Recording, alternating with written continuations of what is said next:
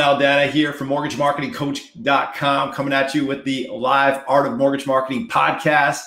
And today we're going to talk about something that gets asked quite a bit, especially with newbies, but also even with veterans. And that is, should I be branding myself or should I be branding the company? What's the smart way to go about doing this? Should I brand, my own personal identity, or should I be branding the company? What's smart?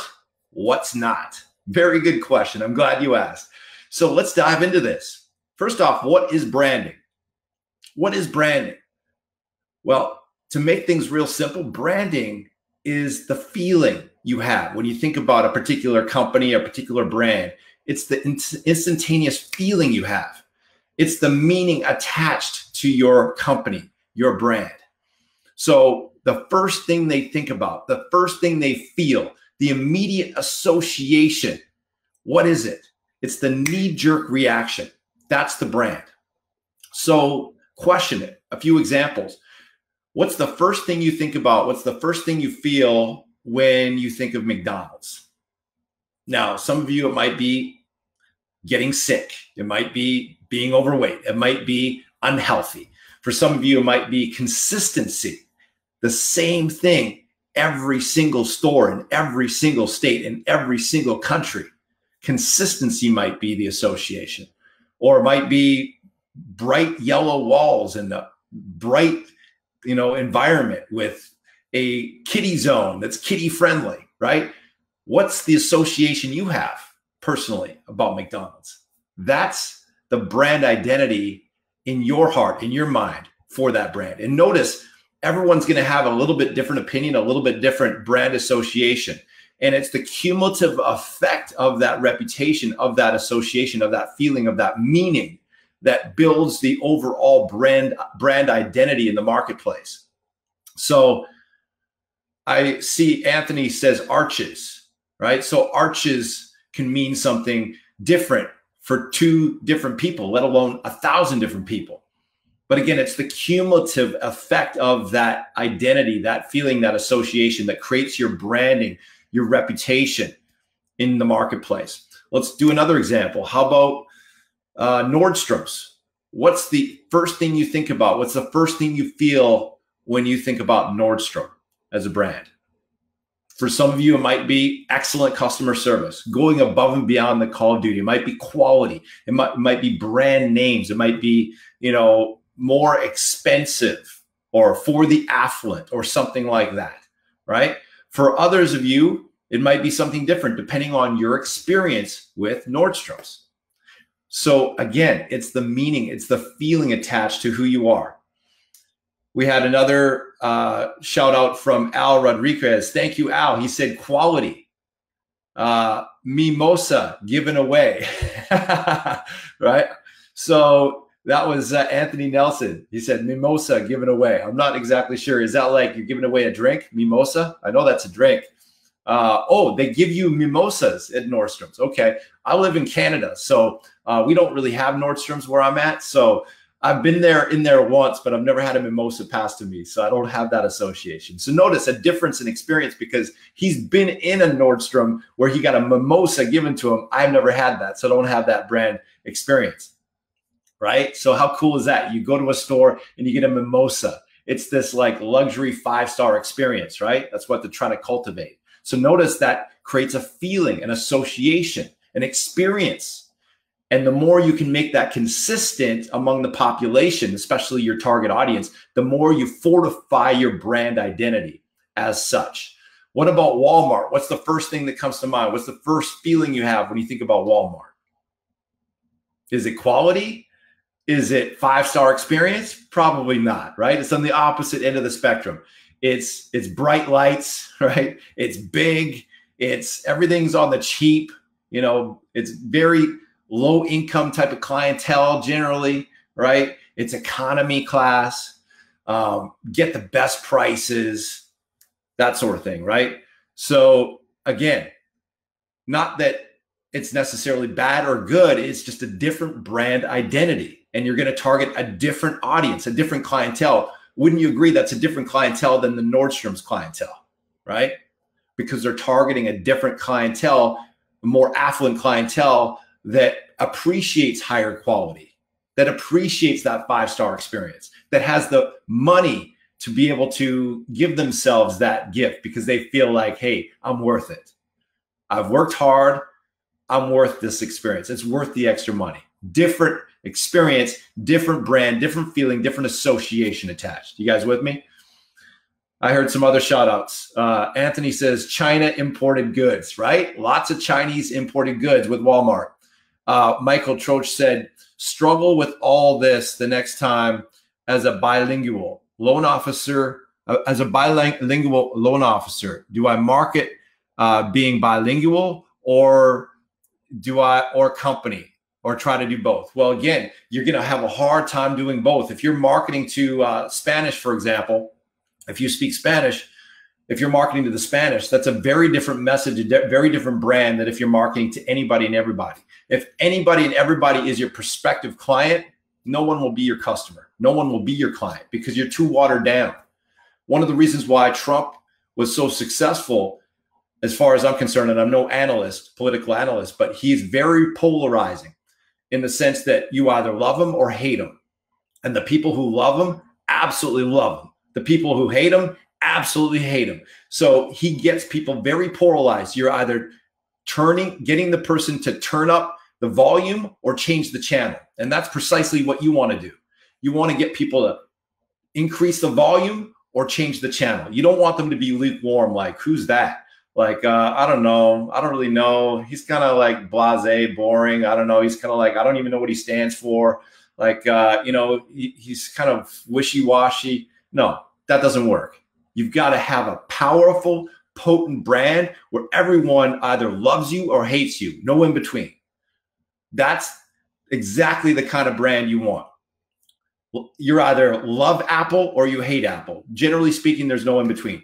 You either, look at Harley Davidson. People who love Harley Davidson absolutely love Harley Davidson. They're not just customers. They're like disciples. They're evangelists. It's part of their identity. They wear the Harley Davidson shirt. They wear the Harley Davidson vest. They wear the Harley Davidson skull cap. I mean, it's like the shades, the shoes, the panties, you name it, right? It's like they take it on as their identity. Some people even have Apple, branding on their skin, where they literally put it on ink on their skin with a tattoo. Same thing with Harley. So you want to get that kind of powerful branding, not necessarily where they're going to tattoo their brand on your skin, but you've tattooed yourself on their hearts from the standpoint of they love you. They're passionate about the difference you make, how you show up, the excellence that you bring to the table, and how congruent you are throughout all your branding, from your website to how you communicate in person to how you communicate on email, by how you show up in terms of your environment when they come to your office. It's all congruent. The whole experience is congruent all the way through. If you're a brand that's all about playfulness, your emails are playful. Your environment in your office is playful. Your website is playful. How you dress is playful, right? The whole thing is congruent all the way through. That's how you build a solid, brilliant brand. You got to be consistent and congruent. Does that make sense, guys? So now that we beat that dead horse talking about what the brand is, let's actually answer the real question around what we're talking about today, which is, do you build your own brand or do you build your company brand? Well, that really necessitates asking a question before that, which is, what really matters? What really matters when it comes to the brand? I mean, are people doing business with you because of the logo you have? Are people doing business with you because of the brand name of your company? Chances are absolutely not. They're working with you because of how you show up, because of how you communicate, because of your integrity, your excellence, your attention to detail, your follow through, your passion, the amount you care about the client. They come to you, they work with you because of you, because of how you show up. Wouldn't you agree? I don't know what happened with my video. Looks like I lost my video. It's kind of weird. Hopefully that fixes itself, but I just noticed my video just went blank.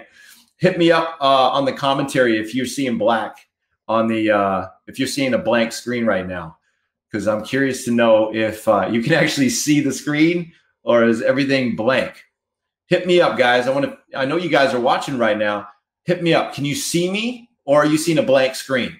Just hit me up with a comment, because right now I'm in question mark land. Okay, cool. So it's cool for you. Beautiful. Excellent. I just wanted to make sure, because on my end, it's literally a blank black screen. So I'm glad you guys are seeing what you need to be seeing. All right. So from that standpoint, let's move on now. You guys understand now what the brand is. You understand that it doesn't mean jack about the company. You are the brand. People work with you. Realtors work with you. Clients work with you because of you, not because of your logo, period. Right? So you guys all get that. So now let's talk about some common mistakes that people have when it comes to their branding in general and their marketing strategy in particular as it relates to their branding. So the first mistake I see time and time again, I've been in this game 14 years, coaching mortgage pros to success for 14 years. And I can't tell you how many times I've seen people make this mistake.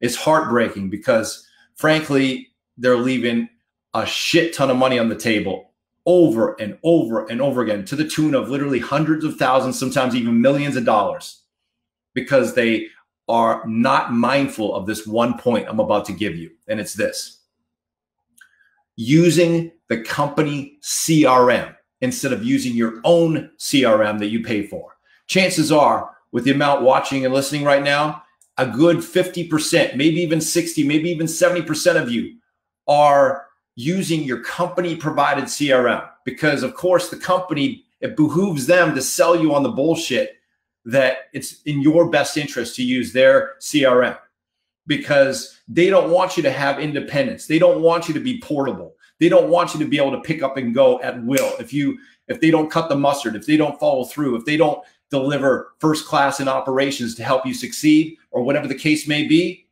they don't want you to be able to be portable. They want you to be stuck to them like super glue. And they want a massive pain of disconnect. They want to make it as painful as possible for you to go elsewhere. Let's be real. And I'm not saying that to say it's wrong. I'm saying it because it's the truth. It just is. That's their prerogative. They're in the prerogative of having you stay in the game with them and producing with them as long as possible, as much as possible. They're in the retention game. They're in the talent attraction game and the talent retention game. Now, let's, on the flip side, look at what your prerogatives are. Your prerogative is you want to build a real business, a thriving business that sets you free, that you don't serve but serves you, that liberates you, that gives you an extraordinary lifestyle for yourself and your family, that allows you to have independence and sustainable longevity in this business. True? Now, let me ask you this. If I was to pitch you on the idea of building a house on my property, but at the end of the day, that house is in my title, not yours, would you go for that? You'd be like, hell no. If I'm going to spend the time and energy and money building a house, I'm going to put it on my own title, on my own property, because that's just smart business. You're not going to go through the expense of all that only to have someone else be on title. But that's precisely what you're doing if you have a CRM and you're building marketing campaigns within that CRM that are designed to monetize that list, that database, and you don't have ownership of it. Because if you decide to jump ship somewhere else, guess what? You just left the house you just built on someone else's title, on someone else's property. How smart is that? It ain't smart. And I can't tell you how many people do it time and time again. Don't do that, friends. Get your own freaking CRM. We're talking 15, 50 bucks, maybe $100 a month max. It's chump change. Get your own CRM. Now, if you're concerned about compliance, just make the stuff you send out unbranded. If you're at a bank and you're really concerned about compliance, make your stuff completely unbranded. Just have the stuff that you send out be generic stuff, not about rates or products. So what we do is we actually set up automated email campaigns for our clients that drip on your prospects, clients, and realtors while you sleep on autopilot. Just set it and forget it. It sends out video emails so that it's compelling, because most people don't want to read emails anymore. They just want to click and watch. And it drips on them once a week on financial literacy, home maintenance for the prospects and clients, you know, a little bit of mortgage and real estate related stuff, but mostly financial literacy type content. And then for realtors, we talk about stuff they actually care about, like how to get more listings, how to sell them faster for top dollar, how to generate more buyer leads, how to get more repeat and referral business. And again, it's once a week. So it's stuff they actually care about once a week, little bite-sized morsels to build your brand, to add value, to cultivate that relationship. And you can either make it branded or unbranded. You could have it with the company logo, or you could just have it your beautiful or handsome mugshot with your contact info. No branding whatsoever. No mention of the company whatsoever. Okay.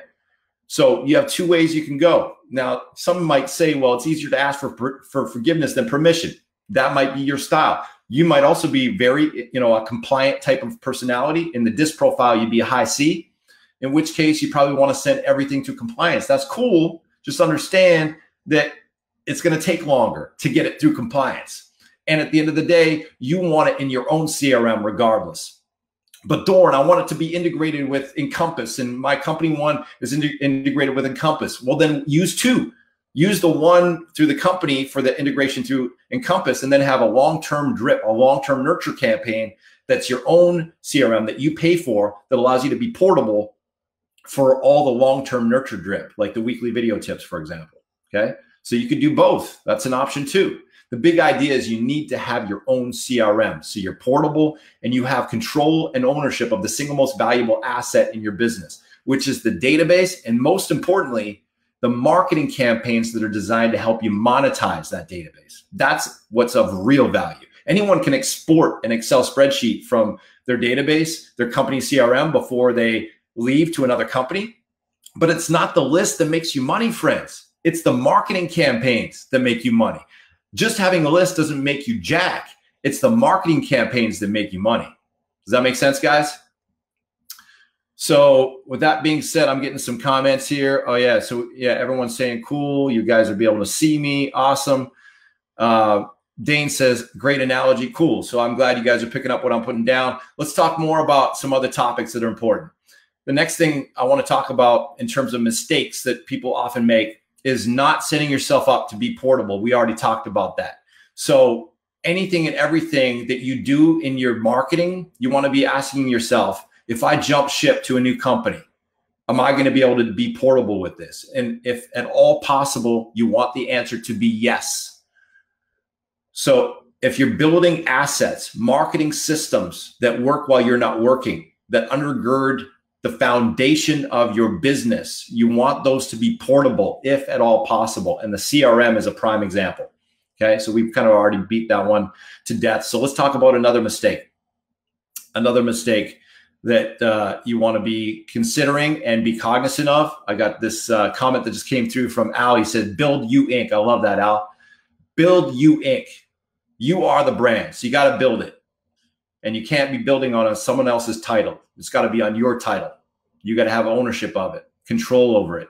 So the third mistake to be cognizant of and avoid is branding doesn't mean jack if you're not generating quality leads that convert. Let me repeat that. Branding for the sake of branding doesn't do jack diddly squat with it for you or with you unless and until you actually generate quality leads that convert.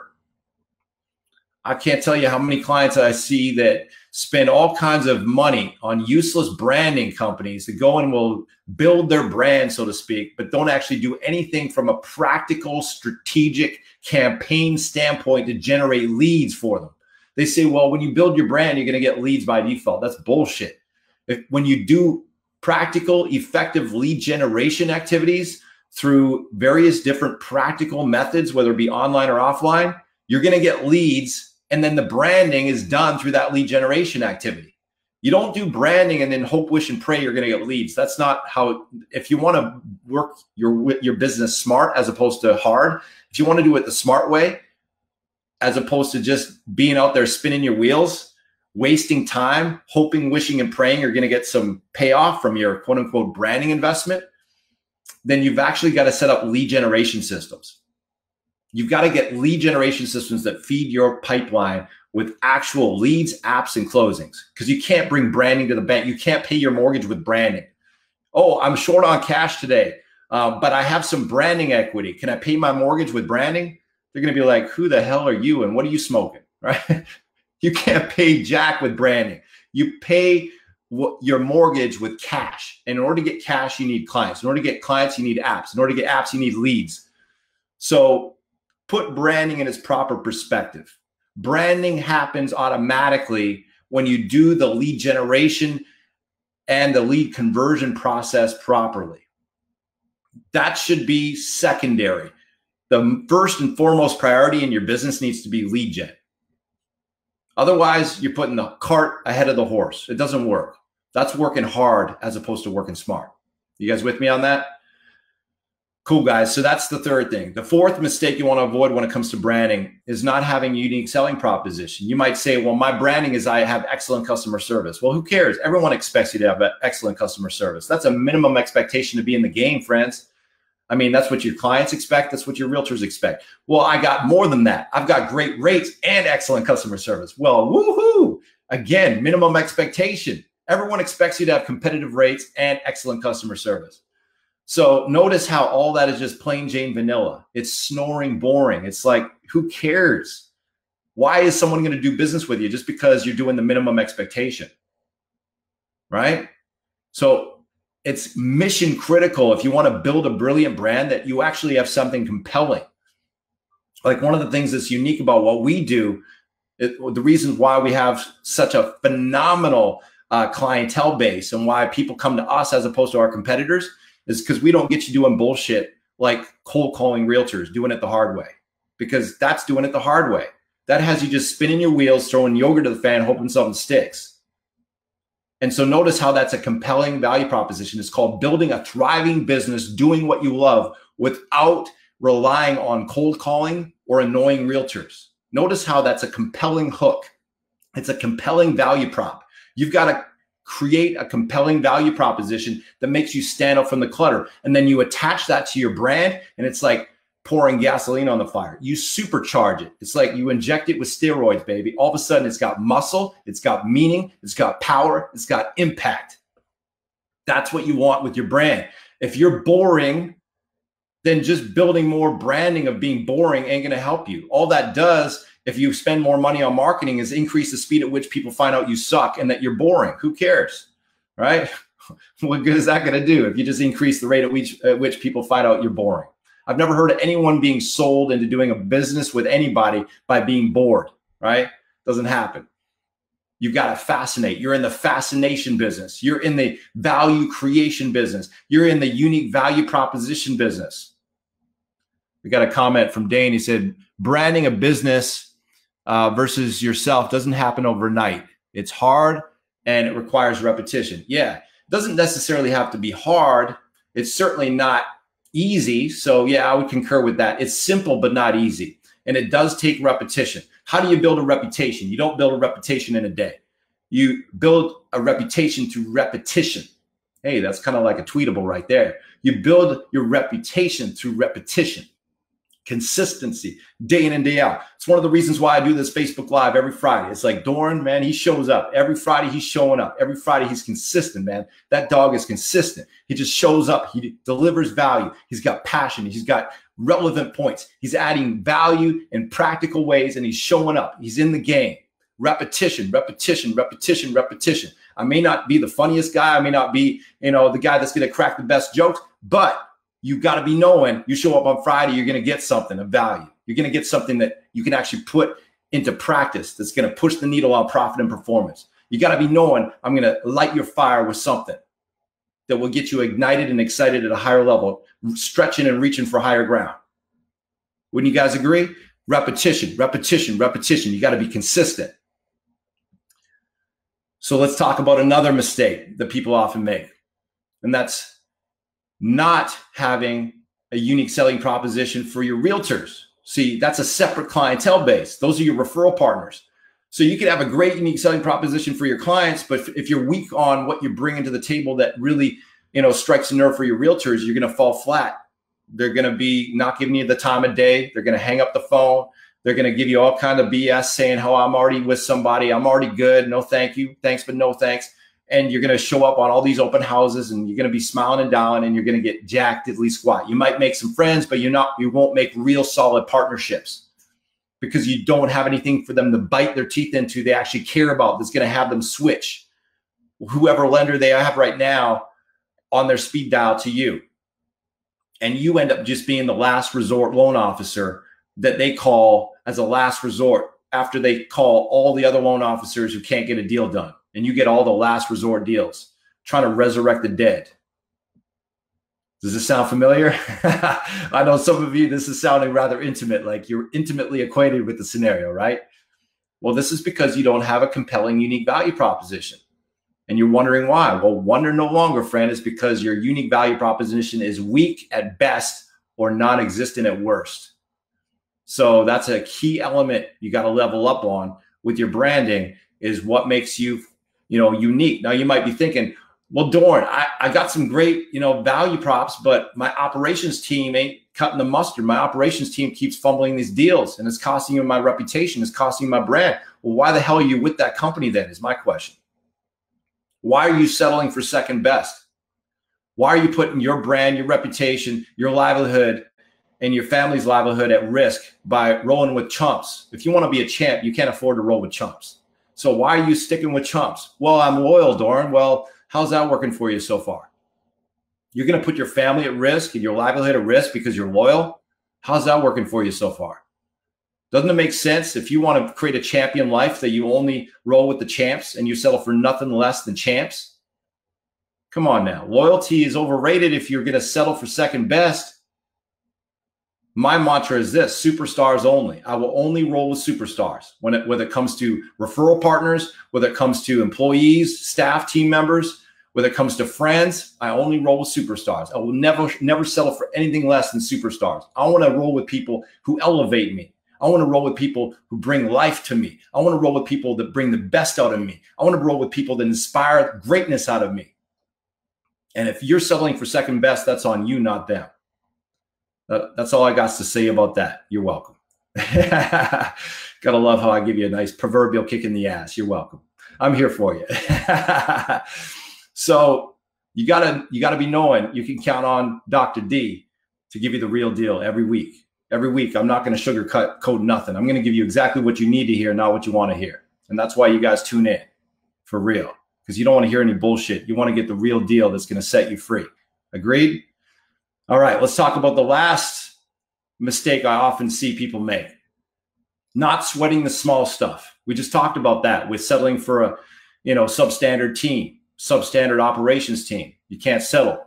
You can't settle for mediocrity in anything in life. I was actually making the bed this morning after I had a shower. My wife said, "There's D bringing his best every morning, making that bed." The way I make a bed is unlike anyone else probably makes a bed. Like, very few people make a bed. When I make a bed, it's like a Zen-like, exercise. I make a bed like, it's going to be advertised on a billboard. This is how Doren rolls, right? Like, this is an extension of who I am. This is an extension of Doren's excellence. This is an extension of Doren's philosophy for living. This is an extension of the mark of excellence that Doren has in anything and everything he does.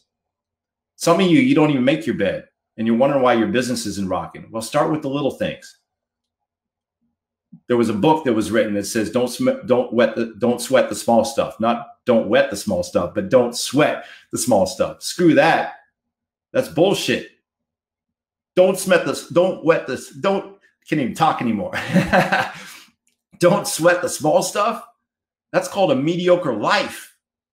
Don't sweat the small stuff. That's how the whole thing unravels. Don't sweat the small stuff. That's called you going through life, just blundering through life, leaving a wake of mediocrity. And you wonder why that ain't working. I'll tell you why, because you're not sweating the small stuff. You want to build a brilliant brand, everything you do needs to be excellent. That doesn't mean you need to do everything. It means the stuff you love doing, do that with excellence. The stuff you don't like doing, the mundane minutia, delegate it with excellence. Bring on top talent that can do that even better than you can with excellence. I'm not saying do everything with excellence. I'm saying everything you choose to do that you love doing, that's in your area of greatness, where you're working in your strengths, in your unique ability. Do that with excellence. But start with the little things. Start with just the little things, like making your bed with excellence. Everything just crisp and tight and on point, where you can look back at it and say, man, that is a beautiful sight to behold. Look at that bed. Man, I'm about to get lucky tonight the way I make that bed.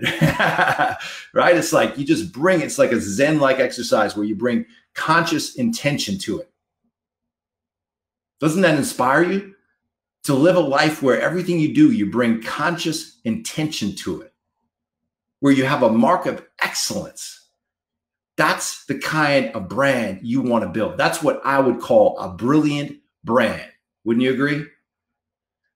So that's all I have today, my friends, for the topic of what to do with your branding. Do you brand yourself or do you brand your company? What's smart, what's not? I've talked about some of the things you want to avoid, some of the blunders, the pitfalls. I've talked about some of the mindsets, the philosophies, the distinctions you want to have to build a portable brand, a brilliant brand, a brand of excellence to anchor in people's minds, hearts, and souls that you are the only logical choice. You can mess with those chumps or you can roll with the champ. There's no in between. And the people who get it, they're going to roll with you because they won't settle for second best. But you want to bring that to life and reality. Talk is cheap. Anyone can say, hey, I'm the champ. Everyone wants to be a champion. Very few people are willing to do what it takes to become a champion. Why? Because it looks like hard work, baby. It looks like hard work. It wears overalls and looks like hard work because it is hard work, but it's worth it. It's worth it. If success was easy, everyone would be fit, rich, and happy. Most people are fat, broken, unhappy. Why? Because it takes something. It takes something to be a champion, but it's worth it. You can look at yourself in the eyes in the mirror and say, hey, I respect you. I respect you because of the price you pay every day to bring excellence to everything you do, to be a man or woman of integrity, to be a man or woman who truly cares about the outcome of what you do every day to serve people, whether it be serving people as a mother, serving people as a father, serving people as a husband, serving people as a wife, serving people as a leader, serving people as a manager, serving people to get them into their dream home. See, you make a difference. You matter. What you do makes a difference. But if you settle for second best, if you settle for mediocrity, if you get complacent, if you neglect, if you start to drift, if you start to coddle your comfort zone, if you care more about your comfort than you do about conquering, you will settle. It will corrode your character. It will corrode your attention to detail. Next thing you know, you end up broke or broke as a joke and you're wondering why. Or you're just not happy because you're not growing. You're drifting. You're not driving. You're settling. You're growing moss. You're sitting on your laurels. You're thinking about the victories of yesterday instead of climbing up new mountains to gain new summit experiences and the thrill of victory for tomorrow. You're sliding down old mountains instead of climbing up new ones. Notice all of this is about philosophy. It's about mindset. It's about your own success culture within your own head. And the more you build that muscle, the more you have the wisdom, the discernment, the passion, the standards of excellence to build a brilliant brand. It all starts from within. When you have a standard of excellence from within, it bursts forth into your world. It bursts forth into everything you put your attention to, everything you put your focus on. Your energies flow towards that, and results show as a result of that. It comes from you. You are the source of your own brilliant brand. But it doesn't happen through tactics. It doesn't happen through a campaign. It doesn't happen through a funnel. It doesn't happen through cookie cutter crap sent through the company. It comes from your standard of excellence and your vision for the future and your identity of being someone who brings excellence. You see yourself as someone who has a standard for excellence. You have an absolute standard of integrity and you will not settle. That is the anchor. That's the foundation from which you build a brilliant brand. So I hope you guys have got some value from this conversation. Thanks for hanging with me. This is Doren Aldana, the Mortgage Marketing Coach, coming at you from mortgagemarketingcoach.com. If you want to learn more about how we can help you create breakthroughs, if you want to learn more about how we can help you build your brilliant brand, if you want to learn more about what it's going to take you from where you are to where you want to be, I invite you to take advantage of a complimentary breakthrough coaching session with either me or one of our staff by going to mortgagemarketingcoach.com/apply. Again, that's mortgagemarketingcoach.com/apply. That'll give you an opportunity to get with us on a 60-minute breakthrough coaching call.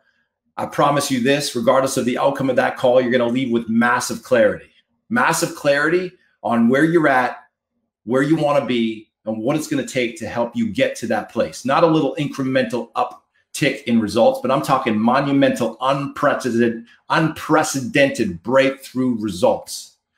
That's how we roll. If we decide to work together, it's because we discern and decide that you have what it takes to create that breakthrough, and that you're the right fit and you're the kind of person we can help.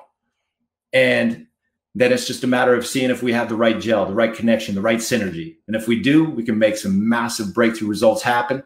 And if we don't, you leave the call with massive clarity. Either way, you're going to leave the call with value, and we're going to have some fun. Cool?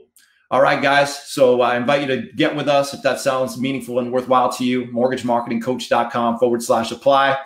Again, my name is Doren Aldana, the mortgage marketing coach from mortgagemarketingcoach.com. You are listening or watching the Art of Mortgage Marketing podcast. Now go forth, take massive action, bring massive positive energy to that action in the form of confidence and passion and determination. And you, my friend, will get massive results. Thanks for hanging with us. Thanks for being with me. Thanks for watching and listening. I appreciate you. I love you. Bring your best, be your best, and you will get the best. Peace. Thanks for hanging with me.